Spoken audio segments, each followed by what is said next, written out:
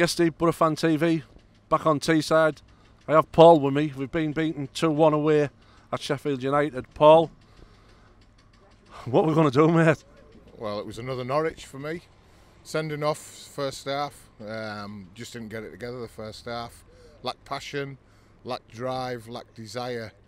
And then guess what? Second half, they show everything. If they'd have done that first half and they do that for the rest of the season, what they did in the second half, we've got a chance. And we'll have a chance in the playoffs against the likes of Fulham and Villa that are going to be the toughest teams in the playoffs. He brought 3 on at half-time, FABIO and a Sombalonga we haven't seen much of. Why didn't he change things at the start? I know they say don't change a winning team, but it does need freshening up, Paul. Yeah, FABIO, superb, came on. He was running after balls up top that Asombalonga should have been running after. He's a world-class player. We need to get him sorted. We need to find out what the problem is with him, and we need him in that team.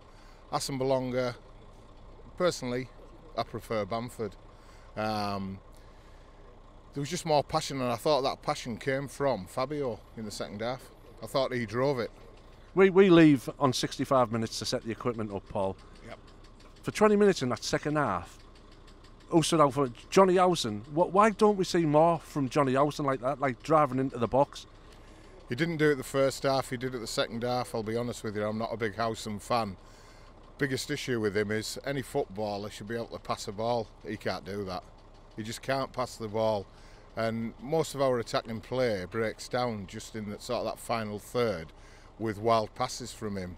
Second half came to life because of FABIO. Paul, thanks for coming on Boro Fan TV.